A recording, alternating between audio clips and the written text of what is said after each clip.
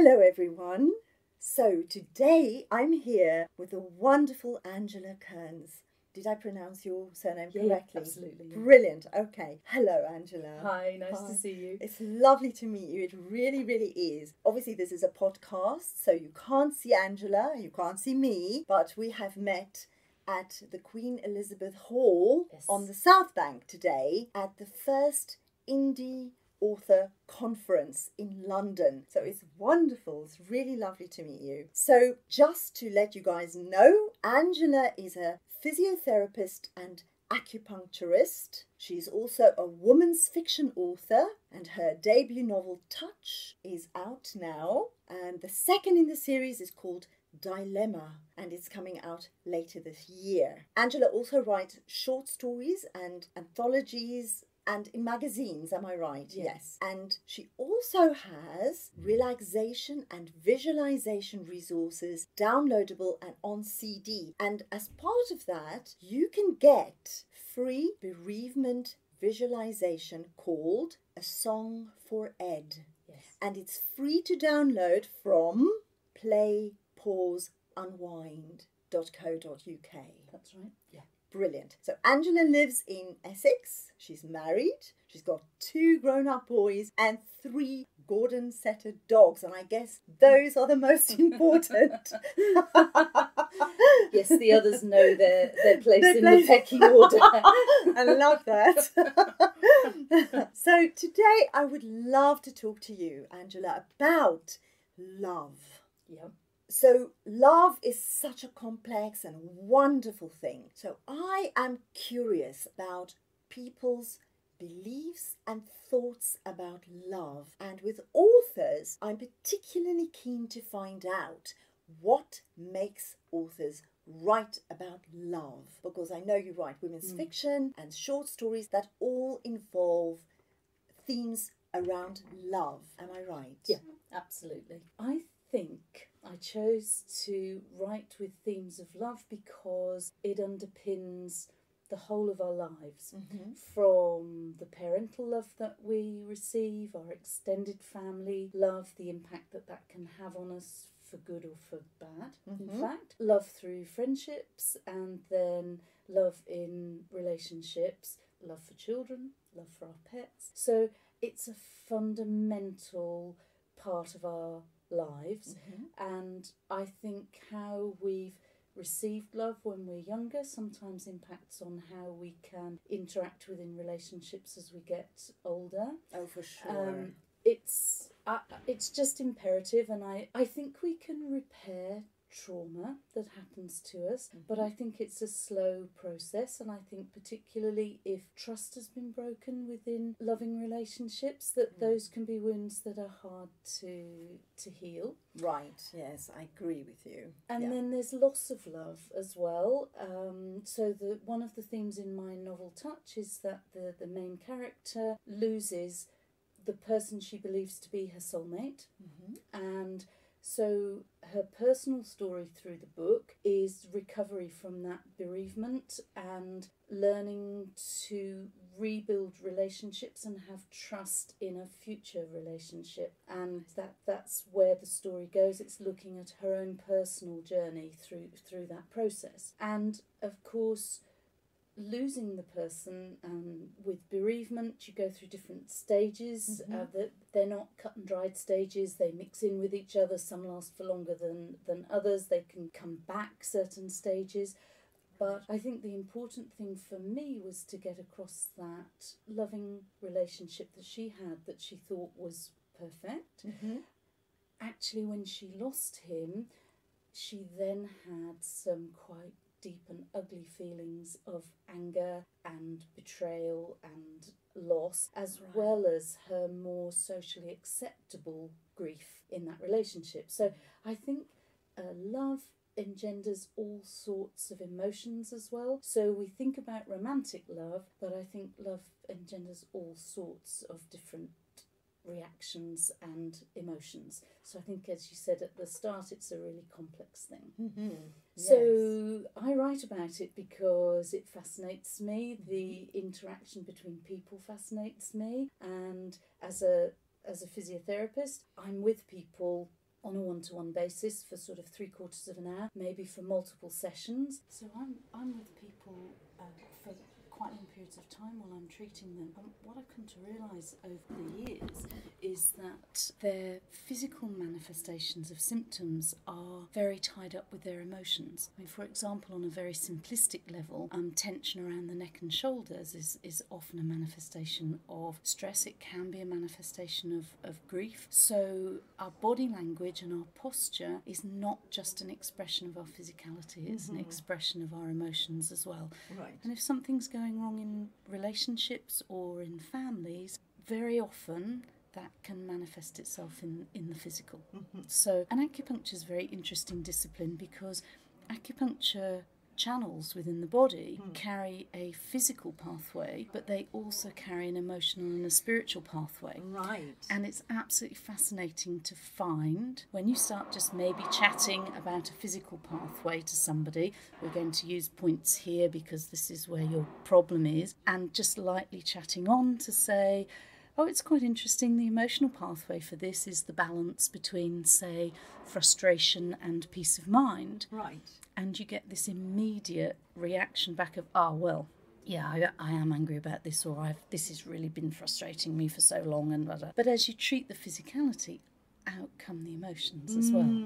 Yes, So that makes sense. So I think that this interaction of relationships and of the loving relationships you have in your life are so important to your health and well-being as well. Yes, I would definitely agree with that. Yeah. Yeah. And I think my main character, Ellie Rose, initially after her grief, she doesn't in fact have a good relationship, or she finds her family relationships rather stifling because they're trying to protect her and they're also trying to tell her how to think and how to react and how to be in this state. They're trying to scoop her back up again almost as if she's a child, but in fact the experience makes her feel more adult, the experience, and she actually doesn't want it. She gets away from them, but to start with, she can really only form relationships with her patients and some new friends. So she starts off as a new person with new friends and develops loving relationships with them. Right. And it's quite some time before she actually can really consider entering into a new romantic relationship. It takes her a long time. Yes. And I think sometimes, again, with loving relationships, we imagine that they're simple and that they stay the same over time, and in actual fact they don't. No. They change, and sometimes we can be a very good fit at a given time, and then something happens, our life changes in some way, or we move in a different direction, and we find that people who've been our loving friends or our supporting family, they maybe no longer support us in that new direction, or we find new people. So I think it's really interesting to see how relationships develop over time. And Right. I think the other thing that I find really interesting is that love can be very short and very intense, or it can be very slow burn and over a long period of time, and it can build up over time. And one type of loving relationship, a friendship, can blossom into love, or a loving relationship can turn into friendship over time. So I think the idea that love's a permanent thing, it isn't true. I think it changes It's as organic. As we change. It develops organically. Yeah, definitely. Yeah, I agree with you on that. Yeah. So I think as an author, the fascination of writing relationships is that you get to choose how your characters develop, how they interact. Yes. And the interesting thing for me as an author is how my characters actually take on a life of their own. And sometimes the arc that I've planned for them changes as I write the book. So suddenly they start to intrude in different areas where I hadn't envisioned them, or they start to have characteristics that I hadn't necessarily thought. So the characters, as I'm writing them, evolve and develop as well, and sometimes end up being different to the character I started off with in my head. So I think that's a fascinating thing as an author, to be able to write those relationships. And I think we draw on our own experiences of love as we're writing. And I think in some ways writing relationships can be a cathartic process for ourselves too. Definitely. Certainly think they can be cathartic for our readers. So I think that experiences that we've had as we express them, or experiences that other people have expressed to us as we write them down, they're going to chime with other people, with our readers, and they can be very important to them. I've had several comments from people who've been recently bereaved about what a relief it was to be able to acknowledge that they felt angry with the person who died. Of course. And they hadn't actually realised they felt angry, but it was sitting there underneath the surface, or the sense of feeling guilty as they move on. That survivor guilt and moving on into a new life. So that's been interesting. And somebody said to me, about reading about the bereavement, she said that she hadn't realised till she read my book, and she'd lost her partner 35, 40 years ago. Right. She hadn't acknowledged to herself how lonely it had been to carry on and bring up her family and without her partner. Right. And she said, actually, your book allowed me to cry for the first time. Oh, yeah. For myself, for herself and her loneliness. Yes. So I think it's really important that as writers that we do write emotions in all their facets. Of course, So I think that's really interesting. I do like a story that has a redemptive quality about it as well. So I do like to feel that we finish on a note of hope, because that's what I believe about love and loving relationships, is that whatever happens and whatever experiences we have, there's always hope for the future. There's hope for resolution. There's hope for redemption. So for me, I like my stories to have a redemptive quality as well.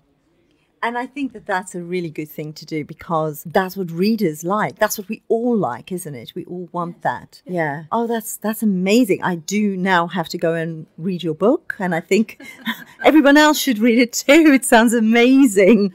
Thank you. I do hope they do. Yes, definitely. Yeah. But I wanted to talk to you a little bit more about loneliness and the search for love. Because I think sometimes when people have been lonely for a long time, like this reader you mentioned, getting back into a loving relationship of any sort, but primarily with another partner possibly, is a huge step forward for most people. And it's so scary that often people don't do it at all. Yeah. Would you agree with that? Yes, I think a lot of people, and I think within those first relationships, people have doubts as well. They bring with them concerns about possibly a painful ending to a previous relationship, or whether they can go through a loss again if a loss occurs. And I think that it can be extremely difficult to trust somebody again. Yeah. And I think a lot of people go into a second relationship more slowly, and they possibly don't throw themselves in the way that we do in a first relationship. Yes. Because I think we bring to bear our head as well as our heart. Heart, yes. And I think sometimes that can be a block to a relationship. But I think it can also be an important thing, because a lot of the time, very violently felt romantic relationships, they actually change fairly quickly into other things. And so I think it's important to recognise that a mixture of head and heart for a long-term relationship is probably a very sensible is a bad word, but it's possibly a good thing. Yeah, it's a good thing. But I think you're absolutely right. Some people completely isolate themselves and they choose not to go there again. And I think that's such a shame, because I think love is an incredibly fulfilling emotion, and a supportive, loving relationship is something to be really cherished. I don't think you necessarily have an empty life without it, but if you can have it as well, then I think it's the icing on the cake. And I am a real believer in hope, And I don't necessarily think that in a second relationship you're looking for the same things that you are in a first relationship. Sure. And I think you can have powerful, loving relationships with more than one person. Oh, definitely. And they may not be at all the same person. Yeah. Because different people bring out different facets of your personality and enrich you in different ways. Exactly, yeah. And I think you touched on something really important. I think when people go into a relationship, maybe for the second time, and they don't throw themselves like we do when we are children into loving our parents or a pet or a romantic relationship, the first relationship, it has also something to do with self-love, don't you think? Yes, I think we get better at knowing ourselves. We get better at knowing what's good for us. I think we get better also at realising that our well-being doesn't entirely depend on having a partner or another person. Yeah. That first and foremost we need to be fulfilled in ourselves. Right. And then we have the ability to give within another relationship.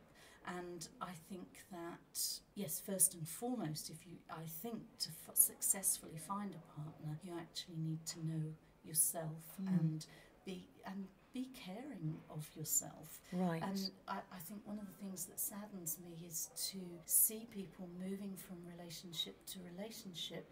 I mean, it's well documented that people move from one abusive relationship to another, and that's often because that is what is familiar to them. Sometimes it's what's familiar to them from childhood. Right. And so actually it's a sort of a comfort zone. Yes. And I think it's really important that we do some evaluation about ourselves and our motives for seeking relationships. And I'm not saying that there's a blueprint that's right for everybody, and some codependent relationships work really well, in actual fact. Right, yeah. But I think to have successful loving relationships, parenting relationships as well, you need to have a very firm sense of who you are as well, because any long-term relationship is going to have challenges. Of course, yes, yes. So, if you firmly know who you are and what you're looking for, I'm not saying to be selfish, but to have a sense of self, I think is really important. Yeah, yeah. And for your partner to respect that. Right, right. If you're someone who needs space or who needs quiet or who needs reflective time, it's really important that that's respected within a relationship. Or if you're someone who needs to be very active. Yeah. And I think what we tend to do, we sometimes do, is that in order to make the relationship work, we change who we are for a temporary period of time, for a honeymoon period. Yeah. We say that we love football, or you're really prepared to go along and stand on the touchline, or I really eat healthy, or whatever it is. Yeah. When actually that maybe isn't who we really are. Yeah, and it's unsustainable. It's unsustainable. So we then get into a relationship difficulty because that person believes that that's who you are. Right. So when they suddenly find that actually you're not prepared to go to West Ham with them every weekend, that for them was potentially part of the deal. Right. So I think it's really important to have honesty about who we are in developing a relationship. And I think that's perhaps the thing that misses out sometimes in young relationships is that we're chameleons because we're a little bit insecure. Right. We portray ourselves to be the thing that the person wants when actually maybe that's not us at all. Yes. Those are very wise words, for sure. Rather to put into action maybe than to talk about.